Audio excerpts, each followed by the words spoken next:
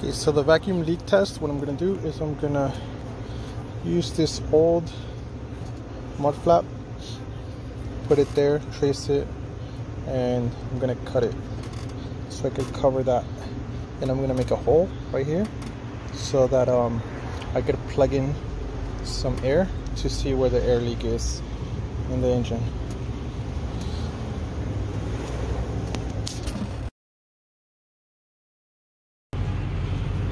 Okay, here's the cutout. I'm gonna make a hole right there. That way I could plug in some air and check the pressure.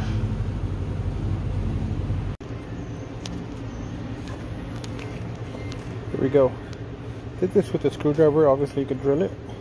What you need is a hole big enough where you could plug in some type of air to go through. So we don't need that much air, but today I'm gonna use compressor. That's how it's supposed to go.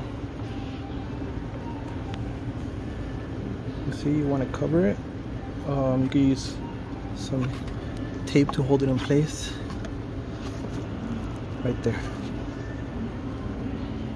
I don't know if you see it with this light,